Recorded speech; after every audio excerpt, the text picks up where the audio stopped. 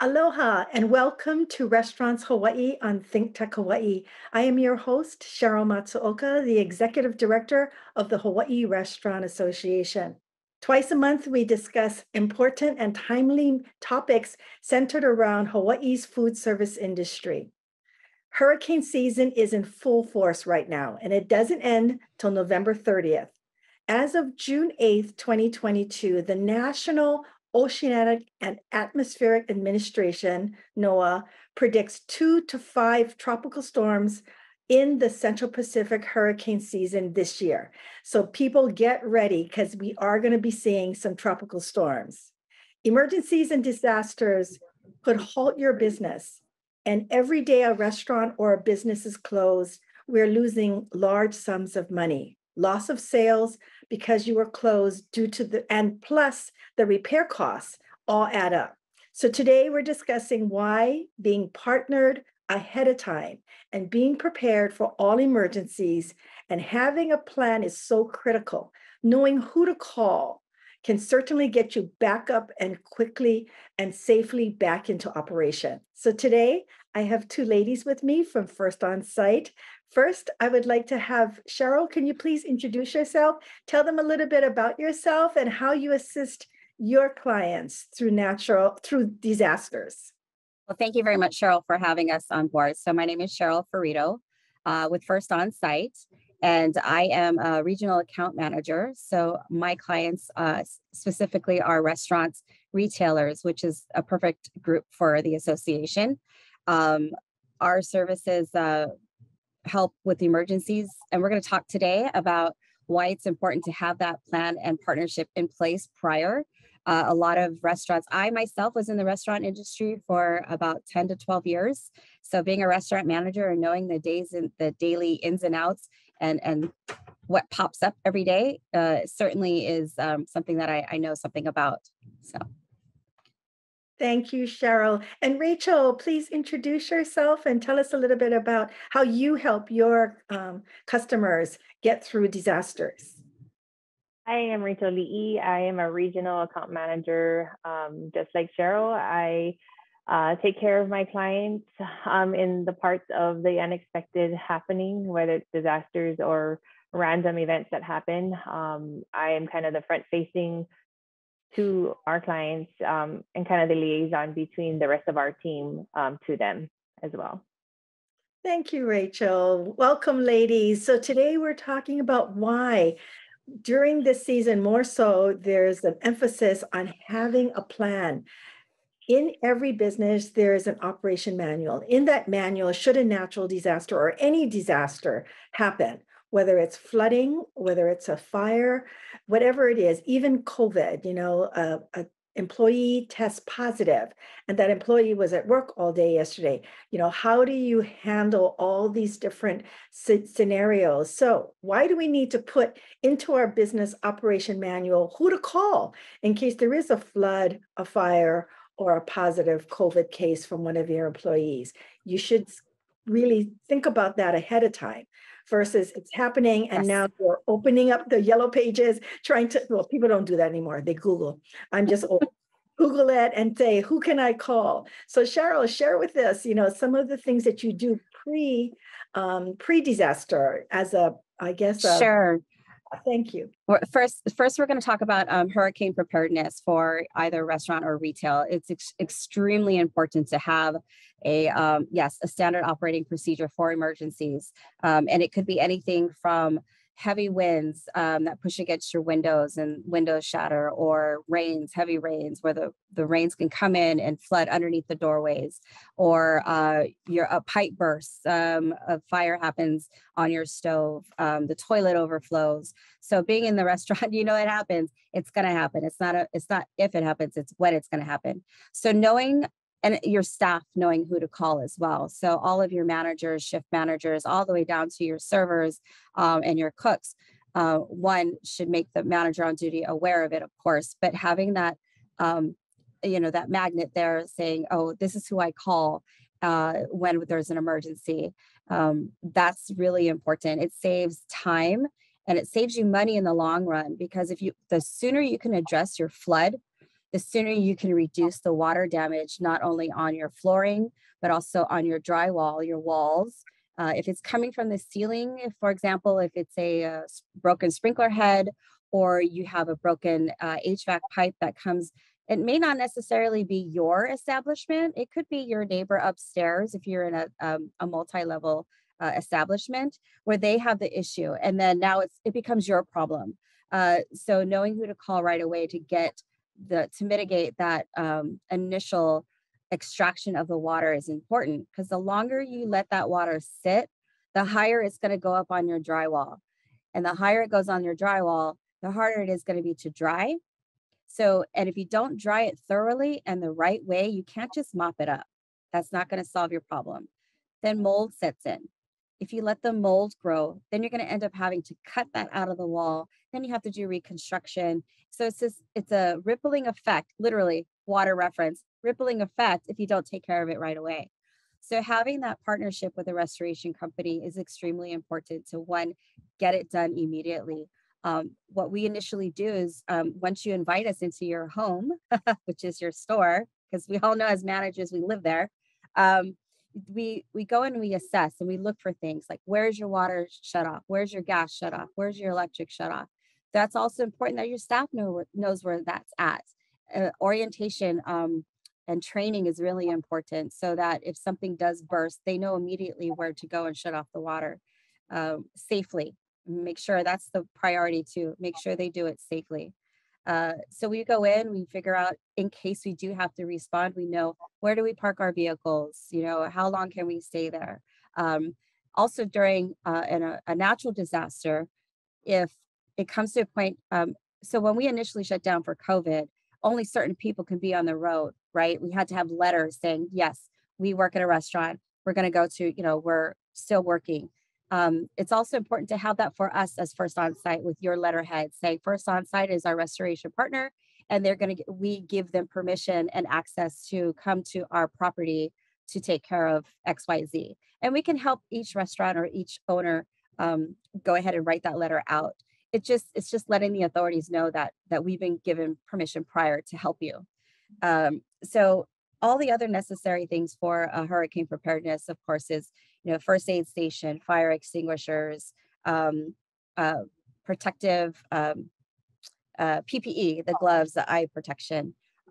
Also, if you haven't already done so, take pictures of all of your equipment, all of your furnitures and your furnishings, anything that can be damaged, when it's in its pristine, ideal condition. That way, when a disaster does happen, you can take the after pictures of, hey, this was the damage that was done, right? That's for insurance purposes, and keep it locked up in a way where, well, it has to be accessible, but off the ground. So if your filing cabinets are on the ground, it's very important that you have them either on like cinder blocks or some sort of platform that's above the ground level. So if the water does come up, it doesn't damage your paperwork. So as far as like how we respond to a natural disaster, which is because everyone is going to be calling us, all of our clients are going to be calling us, right? So we do have a master service agreement that we do with with our larger clients, and even the smaller ones, where if we have the resources, national resources, that we watch and monitor storms. So we kind of know what to expect. And our teams that are in the mainland will get ready and gear up. They're called Go Guys. So they will go, they'll get on a plane with the equipment and the manpower. They'll come here and they will help us out here in Hawaii. That's what First Onsite is all about. They respond to natural disasters all over the country.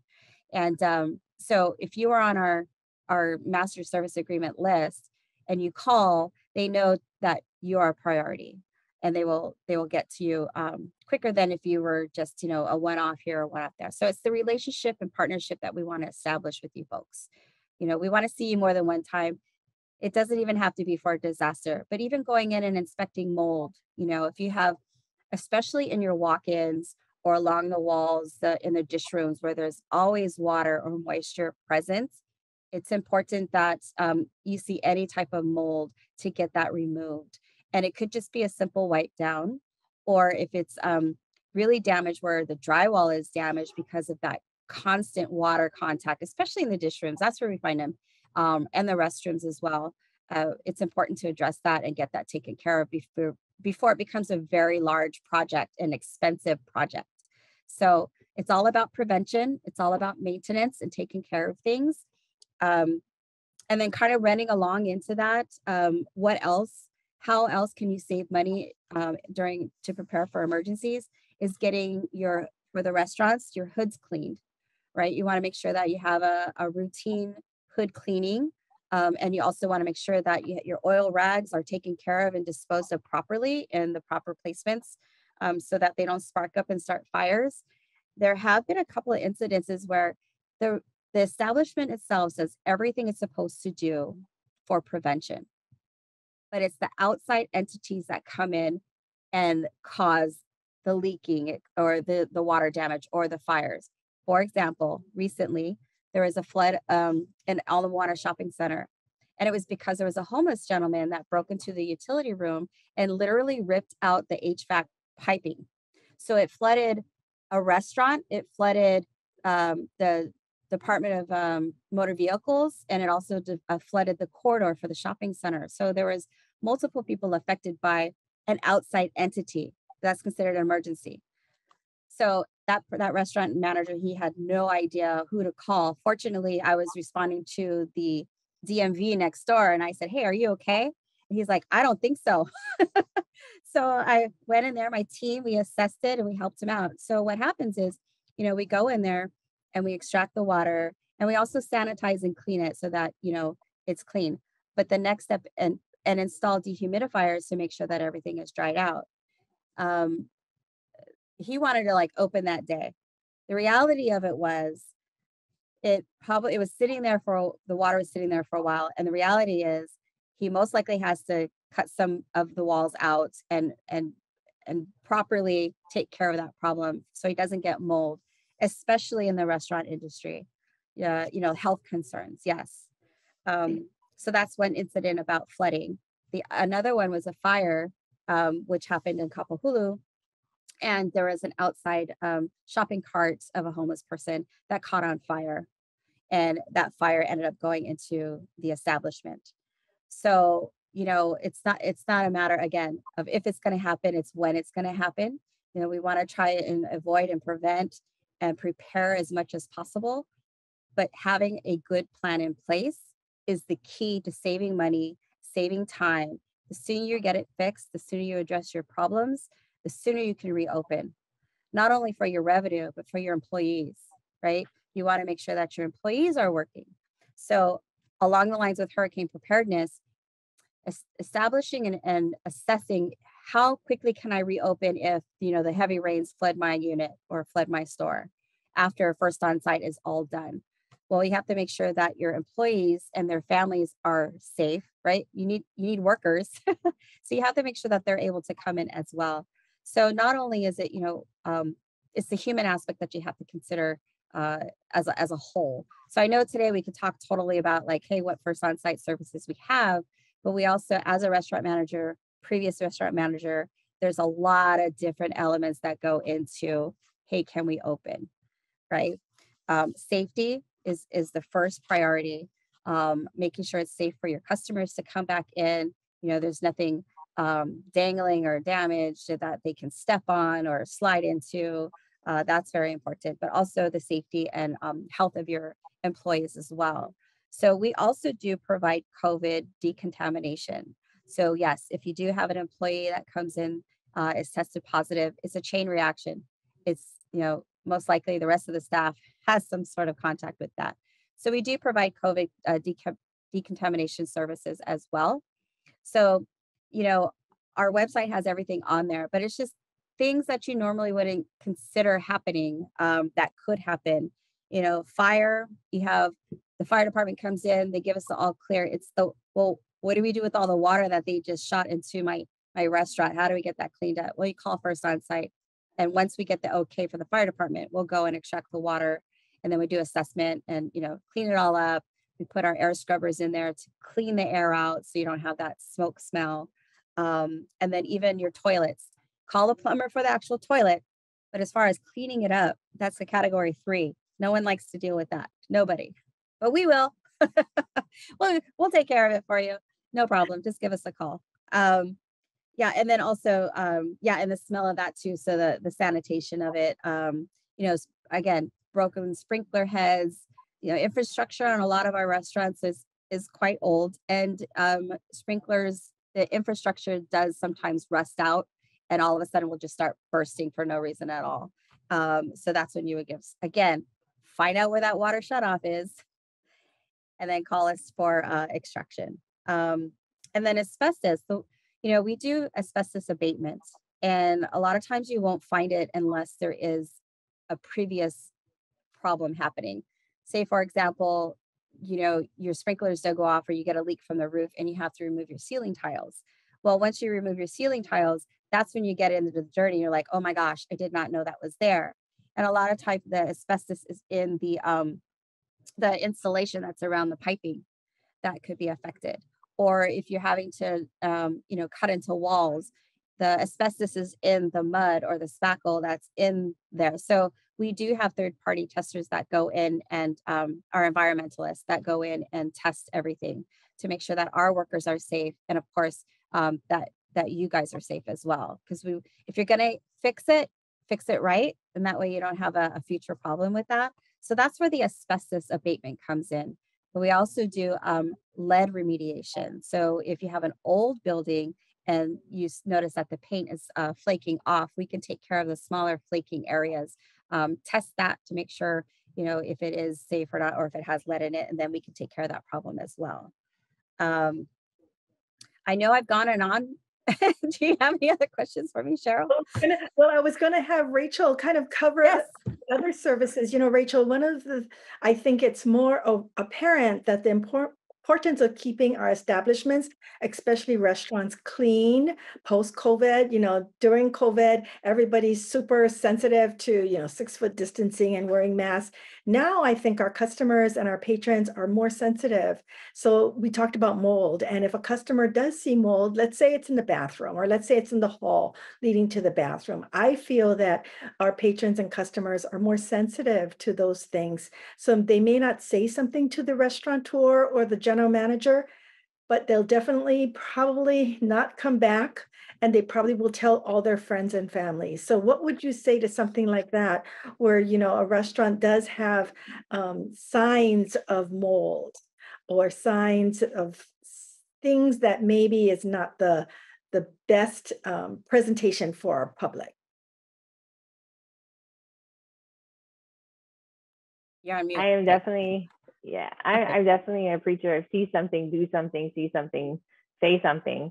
So my thing was, even if it is you're open and you do visually see it, maybe employee, general manager, or whatnot, or shift manager, you see something, you do something, you say something, and of course, plan of attack, right? So you want to kind of go to the management team if you're an employee and mention, the concern there. Some people are highly sensitive, where others are not sensitive to seeing visual mold. But then again, you want to cite on the area of caution and of course bring that up to the management and have that addressed. And in that matter of fact, then we would definitely be called out and would come out and do a site assessment. And mold is kind of one of those things where it can be a can of worms. So if you do inspect it and you see it and, mitigate it, sometimes the mitigation might not just be a 1-foot by 2-foot cutout. It might be something that spans out a little bit further. So it's kind of being educated and cognizant of the job might span a little bit further than just that square footage or area in the bathroom, if that's where it has been seen. And then also if there's mold, then obviously there's a sign of a leak somewhere, and something that may not have been addressed. So it might be a matter of investigating. So opening it up and seeing exactly where the source is coming from. It may be some condensating from pipeline. It might be a sprinkler leak. It might be chill water line, of the building. So it just depends where, that leak might occur from. But if there's mold, it's been occurring for a duration and a period of time. And that's kind of what mold feeds off of, just kind of that, dryness of the drywall and dry material with dust and skin particles and cells and water. That's all it needs. So if you don't address it, the water leak, then of course there's going to be mold for sure. But see something, do something, say something. Very good. I like that a lot. So let's see, Rachel, is there anything that Cheryl missed that we want to touch on? We've got like another, 8 minutes, and I just want to be sure, Rachel, you've been able to share all of the services that First Onsite provides. Yeah, so Cheryl pretty much touched up on the full spectrum. So a lot of what we've been doing, of course, because we live in Hawaii and we actually haven't had any hurricanes or anything disastrous recently to that magnitude. A lot of it is, meeting with our clients and preaching and kind of reminding them that preparedness ahead of time is important. Having a plan, within your own household and within your own work family is important. And for our sake in our internal company, because we are preparing or we work with people and properties, we also have an internal family plan within our organization that we follow. So it's definitely kind of, preaching that and kind of explaining and letting the different client base know that this is what we do, this is what you should be doing, and covering basis as well. But the full spectrum, I mean, the bread and butter of the work, the restoration side, the water damage, the flooding, the fires, the smoke and mold and all that, that's kind of pretty much the wheelhouse. And in addition to that, with the COVID cleaning and the disinfectant cleaning, the biohazard and the trauma, I mean, that kind of comes along with the unexpectedness that comes at the different properties, depending on whether they're retail or hospitality and healthcare or commercial properties. I mean, you kind of see it across the board. And then of course it's sticking to industry standards as well. So not only our own internal standards that we have as a company and what we represent, but it's also sticking to the integrity of what the industry standard is too. Yeah. I also wanted to add, Cheryl, thank you, Rachel. I also wanted to add that we do have the capabilities to do the reconstruction of any kind of demo or if we have to remove an area, we have the capabilities. We have a construction team that is very good at their jobs. So even if there's projects that the restaurants are looking at doing or the retails are doing, that's kind of like the side jobs of our industry. So we have all the emergency services, but we are general contractors as well. So there are opportunities to do some renovation works for the retailers or the restaurant services. That's just something that's kind of on the side, and to know that we do our own work, and we do call in subcontractors for larger jobs. But primarily, First Onsite is that we want to be first on site to any of your situations or challenges, and we want to work as a partner, not just as a contractor, not just as a vendor. But we do lunch and learns. We can, sit in on a staff meeting and educate your staff on what does mold look like, what does mold look like, and how they, as employees and partners in the business, can help keep the business going, keep it healthy, and those types of things. Like take ownership of it. Like it's not just I'm going to clock in and work today, but no, this is because we all know in the restaurant industry, we are at the restaurant probably more than we see our families. That is our family. That's our second family. That's what I always loved about the restaurant business. You get through that rush and you're like, yeah, we did it. Everybody go home, be safe, come back tomorrow, type of thing. So I'm just really fortunate and very appreciative, Cheryl, to be with the Hawaii Restaurant Association. I'm glad my counterpart Rachel was able to join me today. She is the queen of all. I follow her in her footsteps, but she helps me out a lot. And anyone can call us anytime and ask any questions. The most we can say is, yes, we can do that, or you know what, we may not be able to do that, but here's somebody who can. So think of us as a partner, think of us as a part of the family as well, and not just a vendor that's looking to make a buck. Because if you guys are in business, the better our economy is as a whole, and families are working, and families are getting fed, families are going shopping. So very thankful for the economy of the restaurant owners and retail owners. So thank you so much for the time today. Thank you, Cheryl. And Rachel, do you have any closing statements before I close our show?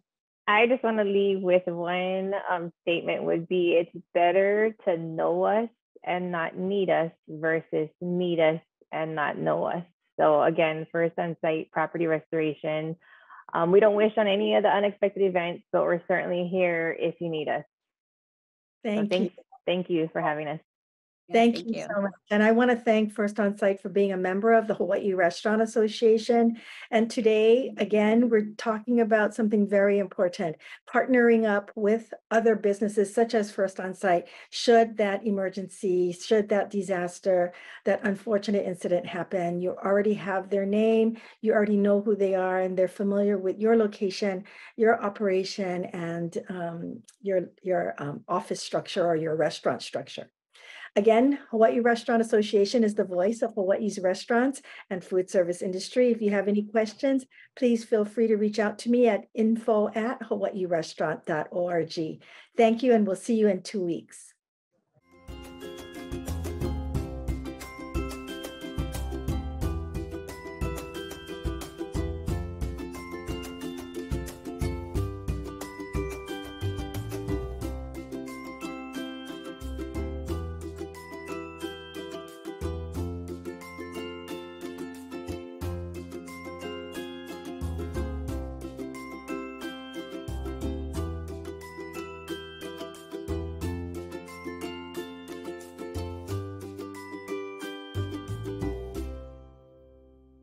Thank you so much for watching Think Tech Hawaii. If you like what we do, please like us and click the subscribe button on YouTube and the follow button on Vimeo. You can also follow us on Facebook, Instagram, Twitter, and LinkedIn, and donate to us at thinktechhawaii.com. Mahalo.